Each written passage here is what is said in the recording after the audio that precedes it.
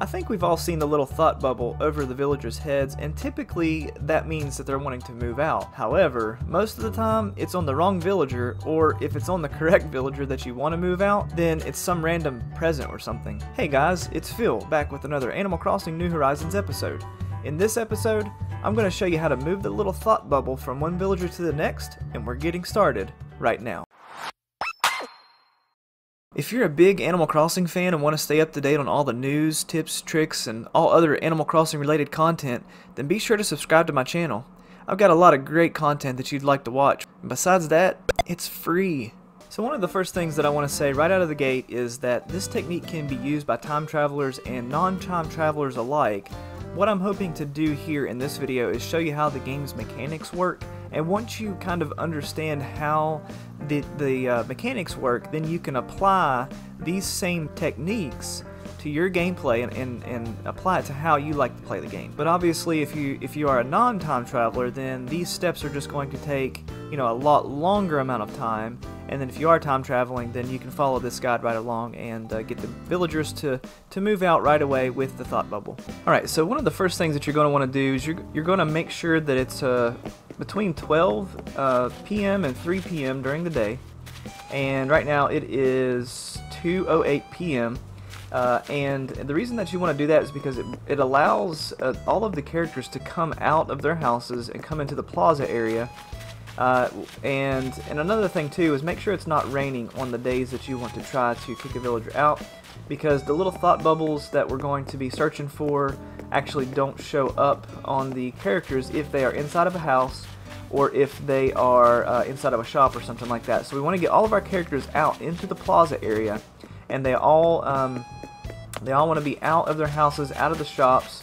And then as we're getting started, we just want to take a quick run around the island to see if there's anybody that has already has a thought bubble on them. We just want to double check, make sure that that we don't already have that present, and then we're going to hop into the actual process of kicking the villager out. Alright, so now that we've time traveled 1 month into the future, we want to take a quick run around. So right away, I'm not seeing anybody that is showing the thought bubble. So what we're going to do next is we're going to time travel 1 day in the... Yeah, I'm not seeing anybody, so I'm going to save and exit. Alright guys, so as you can see, we've time traveled basically 1 month ahead, and we looked around, we couldn't find anybody, so we time traveled 1 extra day ahead, and as you can see, Kyle has the thought bubble over top of his head. So here's where this this technique kind of gets a little tedious. So what we're going to do next, since I don't want Kyle to move out, I actually like Kyle, I like all the wolf characters as a matter of fact, but since I don't want Kyle to move out, the next step that we're going to do is not say anything to him. We're going to completely ignore him.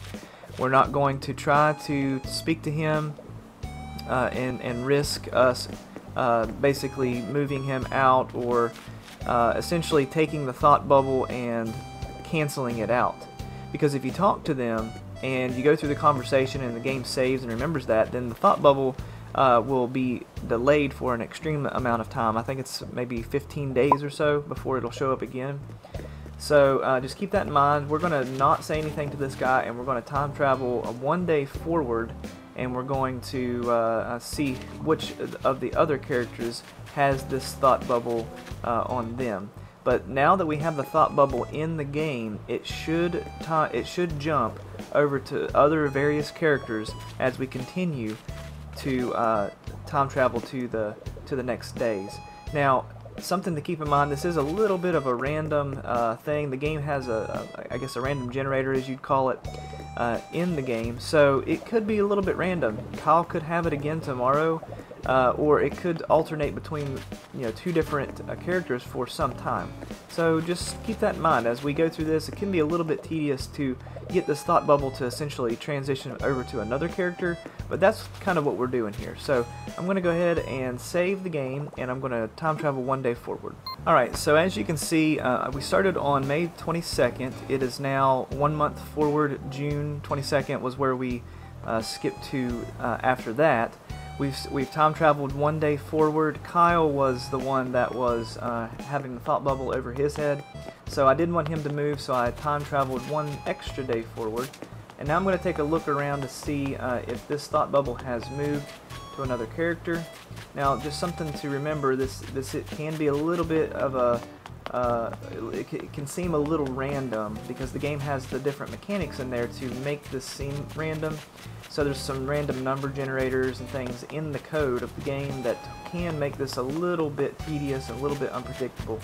But for the most part, we have done everything that we need to do to make sure that we can maximize our opportunity, I guess, to kick these villagers out, to basically get that thought bubble to move over to another person.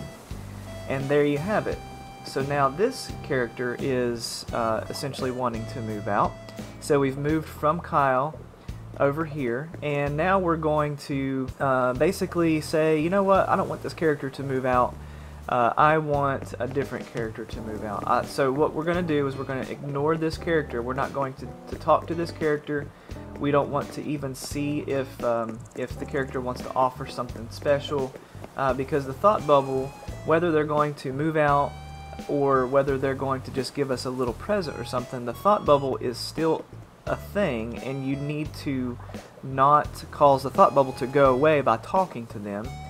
Now, technically speaking, you can talk to the villager and, you know, find out what they want, and then once you find out what they want, and you'll know right away as soon as you start the conversation with them, they'll either say something like, you know, I think it's time for me to move on, or they'll say something like, hey, I found this awesome shirt and I want to give you this shirt. So you would kill the game at that point, load your game again, and then you'd have to save again. So for demonstration purposes, I'm not going to talk to any of these villagers. I'm just going to completely ignore them, and we're going to time travel one day forward and see who's got the thought bubble next. Alright guys, so here's a really great example. I'm glad this actually happened. So as you can see, I've loaded the game, I time traveled one day forward, and the game is it's raining currently. So I actually don't want that to occur. I don't want to try to try this process while it's raining, because again, like I said in the beginning of the video, if the person is inside their house or inside shops, the thought bubble will not show up if they're in their house or in a shop. Well guys, that's awesome. I time traveled one day forward and it's still raining for this day, so I'm gonna go ahead and kill the game and jump ahead one more time. Alright, so finally we have a day that's not raining again, so sorry about that guys. As you can see, I've time traveled so far in the future that Flick is now having a bug event where we can catch all the bugs, kind of like CJ's fishing event, where we can catch all the bugs and win a special prize if we can meet his requirements. So, spoiler alert. But anyway, let's run around the island and see if anybody has a thought bubble. Now, I have heard a rumor that special events will actually affect this as well.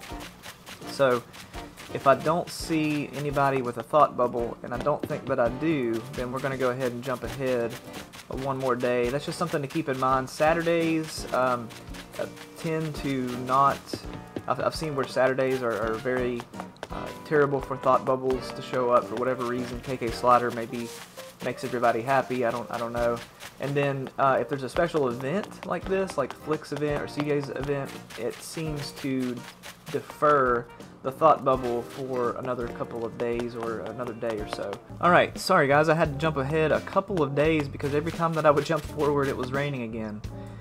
So, you know, I mean, that's just the luck of it. When I'm trying to record, stuff like that happens. But what we've got here is so let me just take a second to recap.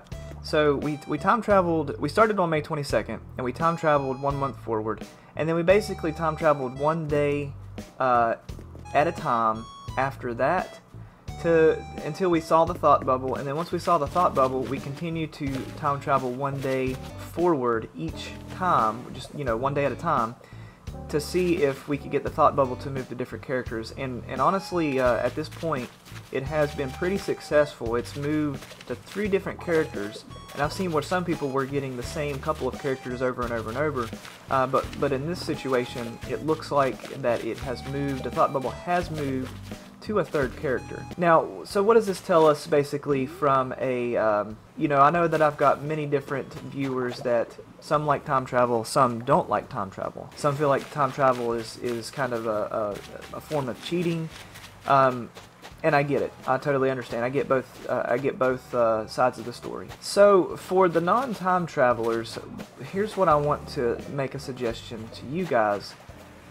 Now that you know how the game's mechanics are working, now that you know that the thought bubble will essentially move from one person to another, as long as you don't talk to the person, then you can basically move the thought bubble to the correct villager, to the villager that you want to kick out. So just keep that in mind. I mean, yeah, it's going to take you a really long time to do this, because you're basically in game or in real life waiting, you know, quite a while to move these thought bubbles around. And I'm actually going to do another video on how to specifically do this without time travel.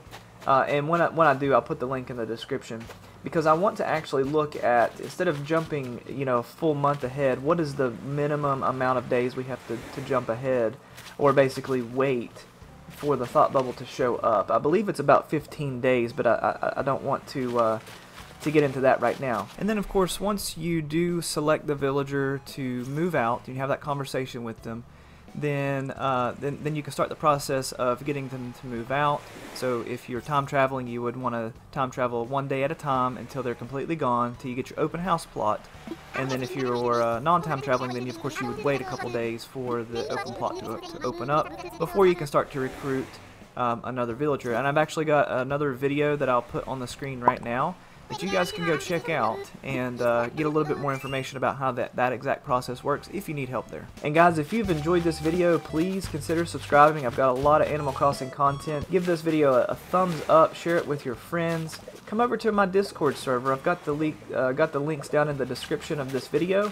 You guys can come over there, and it's a safe place to trade, safe place to have conversations about various things of the game. And until next time, guys, stay safe, and we'll see you later. Take a look at one of my other Animal Crossing how-to videos that are on the screen right now. And also, don't forget to check out my channel and subscribe.